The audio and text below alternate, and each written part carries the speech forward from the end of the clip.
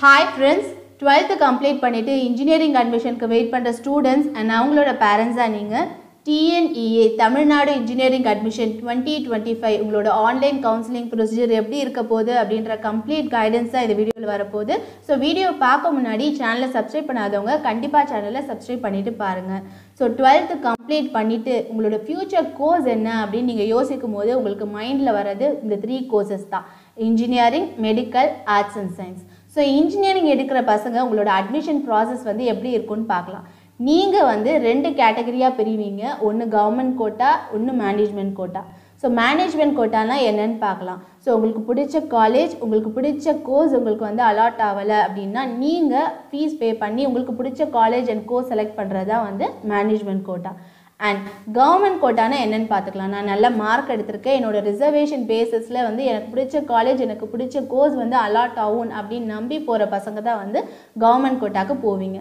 So government கோட்டாவில் நீங்கள் போகணுன்னா உங்களோட முக்கியமான விஷயம் வந்து ஆன்லைன் கவுன்சிலிங் ப்ரொசீஜர். உங்களோட கவுன்சிலிங் வந்து கண்டிப்பாக ஃபுல்லாக ஆன்லைனில் தான் இருக்க போகுது. உங்களோட ஆன்லைன் கவுன்சிலிங் ப்ரொசீஜர் என்ன, நீங்கள் அப்ளிகேஷன் போடுறதுலேருந்து கம்ப்ளீட் பண்ணி காலேஜ் சேர்ற வரையும் உங்களோட கம்ப்ளீட் கைடன்ஸ் தான் இந்த சேனலில் வரப்போகுது. அண்ட் இந்த வீடியோவில் நீங்கள் ஆன்லைன் கவுன்சிலிங் போக முன்னாடி பேசிக்காக நீங்கள் வந்து என்னென்ன தெரிஞ்சுக்கணும் அப்படின்னு பார்க்கலாம். ஸோ கவுன்சிலிங் ப்ரொசீஜர் போக முன்னாடி நீங்கள் வந்து என்னென்ன ஸ்டெப்ஸ் ஃபாலோ பண்ணணும்னா, ஃபர்ஸ்ட் உங்களுக்கு வந்து நோட்டிஃபிகேஷன் ரிலீஸ் பண்ணுவாங்க அண்ட் ரெஜிஸ்ட்ரேஷன் நீங்கள் பண்ணணும். அண்ட் நெக்ஸ்ட் வந்து ஆன்லைன் அப்ளிகேஷன் ஃபார்ம் நீங்கள் ஃபில் பண்ணணும். அண்ட் நெக்ஸ்ட் வந்து உங்களோட சர்டிஃபிகேட் எல்லாம் அப்லோட் பண்ணணும். ஸோ சர்டிஃபிகேட் அப்லோட்ஸ்க்கு செப்பரேட்டாக நான் வீடியோ போடுறேன். அண்ட் சர்டிஃபிகேட் அப்லோட் பண்ணதுக்கப்புறம் உங்களுக்கு வந்து ரேண்டம் நம்பர்ஸ் வந்து அலாட் பண்ணுவாங்க. ஒரு அப்ளிகண்ட்டுக்கும் ஒரு ரேண்டம் நம்பர்ஸ் கொடுப்பாங்க. அண்ட் நெக்ஸ்ட் வந்து உங்களோட ஆன்லைன் சர்டிஃபிகேட் வெரிஃபிகேஷன் ப்ராசஸ் நடக்கும். ஸோ இதெல்லாம் முடிச்சதுக்கப்புறம் உங்களுக்கு ரேங்க் லிஸ்ட் வந்து கொடுப்பாங்க.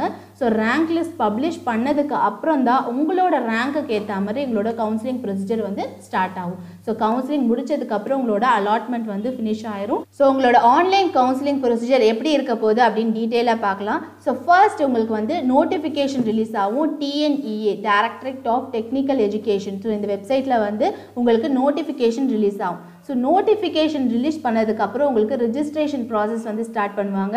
ஸோ ரிஜிஸ்ட்ரேஷனுக்குன்னு வந்து உங்களுக்கு ஸ்பெசிஃபைட் டேட் அலாட் பண்ணுவாங்க. அதுக்குள்ளே நீங்கள் வந்து கண்டிப்பாக ரிஜிஸ்டர் பண்ணிடணும். ஸோ ரிஜிஸ்ட்ரேஷன் ஐடி, உங்களோட login ID and password use பண்ணி தான் நீங்கள் வந்து நெக்ஸ்ட் டைம் அதில் லாகின் பண்ணுவீங்க. ஸோ அதை வந்து டீட்டெயிலாக ஞாபகம் வச்சுக்கோங்க. அண்ட் நெக்ஸ்ட் நீங்கள் ரிஜிஸ்டர் பண்ணதுக்கப்புறம் உங்களுக்கு ஆன்லைன் அப்ளிகேஷன் ஃபார்ம் வந்து பப்ளிஷ் பண்ணுவாங்க.